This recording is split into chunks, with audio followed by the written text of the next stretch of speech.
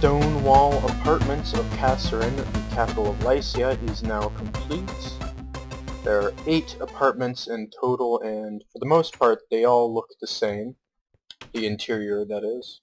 There's some slight variations as to how close to this wall these stairs are placed, as well as to the arrangement of what side of the wall these items are placed. This room right here on the first floor is sort of like the kitchen crafting area.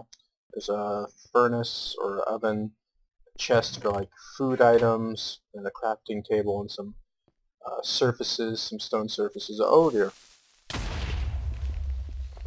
Ouch.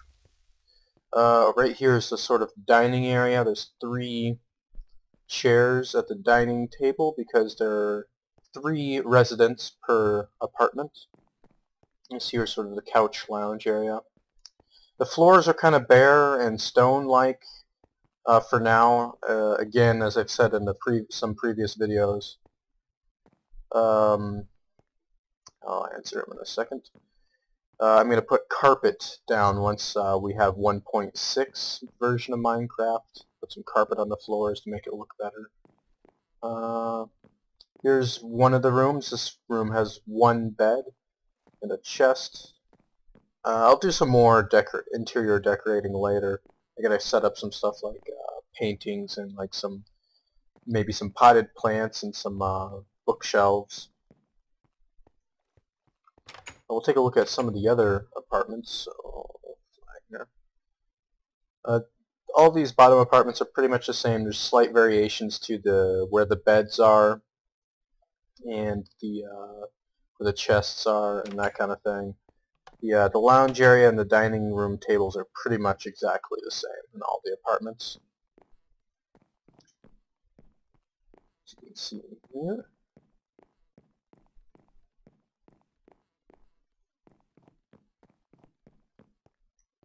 And we'll just take a fly around the exterior to get a good look at it from all possible angles.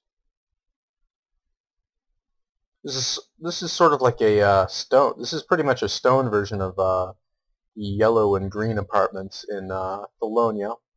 I went ahead with that kind of style to begin with for the capital because I was familiar with it. I had originally when I was in creative mode months ago building stuff for plans of the capital. I had a different style, but I actually ended up making the capital in each of the square building zones considerably larger than I had originally planned for, so kind of the spacing was not the same, so I had to scrap all my previous designs, and so I need to design new ones. Yeah, for like originally, my original idea for each of the cantons in the capital was to be the size of one of these squares right here. So I'm considerably building a much larger city than I had originally anticipated. But that's good because I think what I was originally planning would have been too small. Anyways, thanks for watching, guys. There will be more Mirglof builds videos to come. See ya.